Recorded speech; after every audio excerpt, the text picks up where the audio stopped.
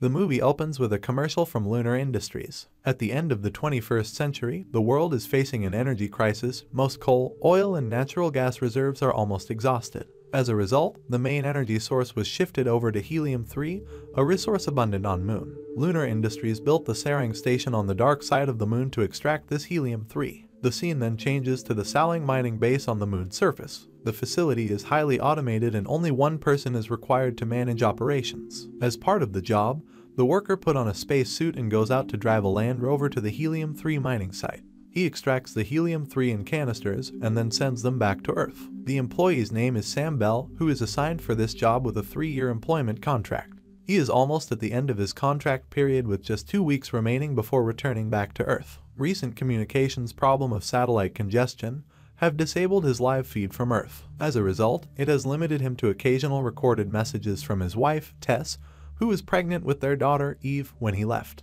We can see how lonely he is as he continues talking to himself. His only companion is an advanced AI robot named GERTY, who helps him with base's automation and provides emotional support. In the next scene, Sam cleans himself. He takes a shower, then GERTY gives him a haircut, during which she asks him if everything is okay. He claimed that he had noticed strange behavior in Sam lately, possibly due to loneliness and depression. Sam raises his concerns and asked when they would repair the lunar satellite, so that he can talk with his family again. In response, GERTY told him the company has a low priority on this issue. Even though he only has 2 weeks left on his contract, he believes the repair is important, because the next person to replace him will have a hard time communicating with the world. Moreover, Sam started to have frequent headaches, so he asked GERTY to give him medicine. The next day, Sam receives a video message from his wife. Without wasting time, he played it immediately. In the message, Tess said that she knew he was feeling very lonely on the Moon, but she was proud of what he is doing. Their daughter Eve was also featured in the video that captured Sam's heart.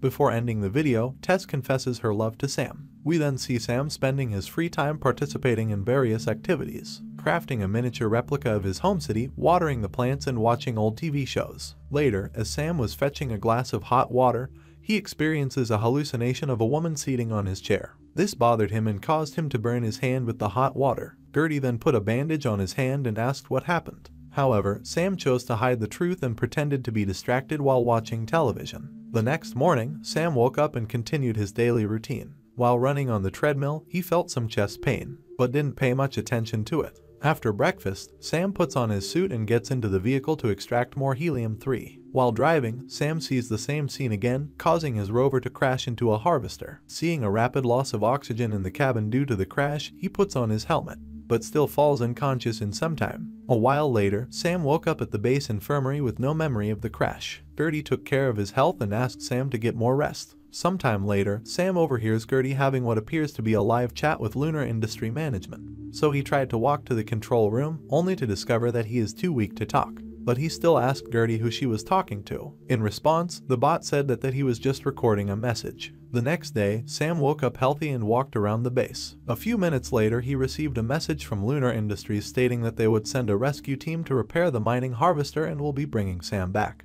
Sam said he could fix the harvester himself instead of waiting in the moon base. However, GERTY does not allow him to do this as he has given strict orders that Sam must be kept at the base until the rescue team arrives. This makes Sam suspicious and led him to make a plan to get out.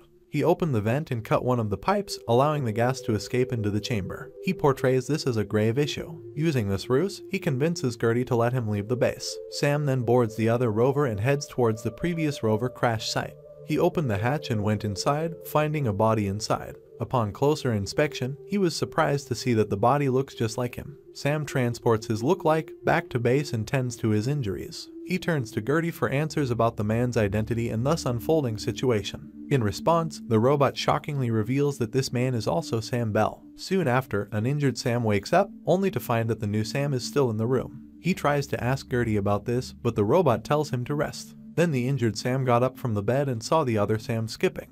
The injured Sam tries to talk to the fresh Sam. He expressed his gratitude for saving his life and extended his hand to shake, but new Sam ignored him. The two Sams got into an argument and fought over who was real and who was a clone.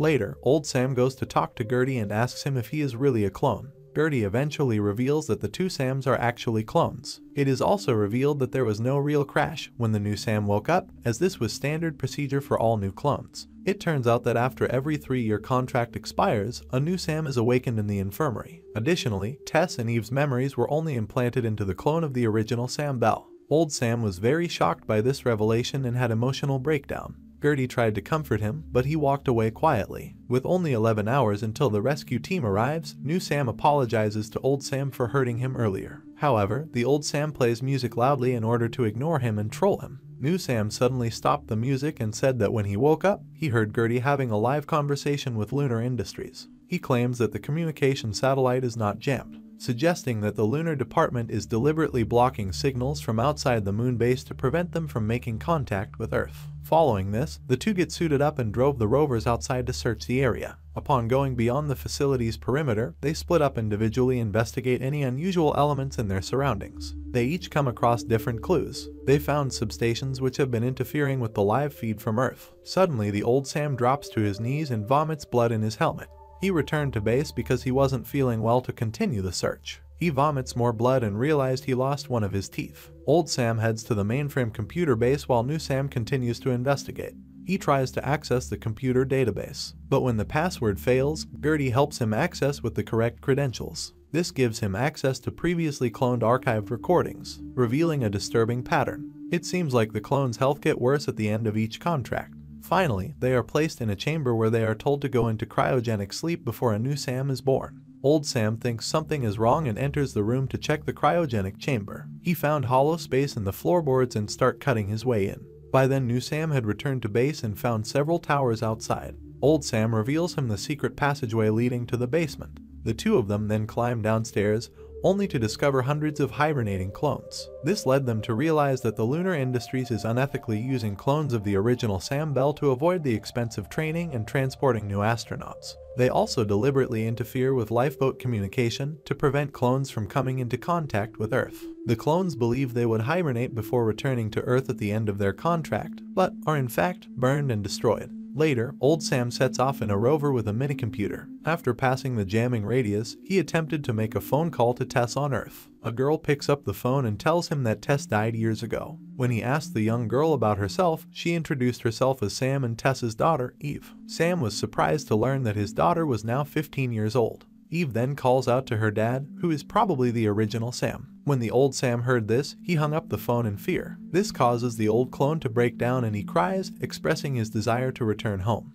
After calming down, he returned to base and starts showing the same symptoms as the previous clones as their health began to deteriorate. Seeing this, new Sam put him to bed. In the next scene, the two Sams realize that the rescue team will kill them if they are seen together. New Sam convinces GERTY to awaken another clone. He plans to kill the awakened clones and put him in a crashed rover. He will then transport old Sam to Earth in one of the helium-3 shipping containers. He also decided to act like he didn't know anything and like he was at the base the whole time. Later, old Sam wakes up and finds an unconscious clone in the infirmary. After he asked what happened, new Sam explained his plan to him. Old Sam expressed his displeasure that they couldn't kill anyone. He also knew he couldn't stay alive for long, so he made changes to the plan. He suggests that he be placed back into the crashed rover to die so that Lunar Industries wouldn't suspect anything. He also asked new Sam to return to Earth, leaving the awakened clone at the moon base. Just a few hours before the rescue team arrived, the two Sams put on their suit and headed towards the crash site. They share a moment of their memories and reminisce about how they met Tess, even though neither of them had actually met her. Soon after, old Sam falls asleep and new Sam carries him back to the crashed rover. They said goodbye to each other and new Sam returned with tears in his eyes. Back at the moon base, new Sam makes preparations to leave in a helium-3 container. At this point, GERTY states that the plan will not work as he has recorded everything since he woke up in the infirmary. This recording will reveal the interaction of the two clones and their plans to the Lunar Industries. The robot tells new Sam to erase his memory before leaving.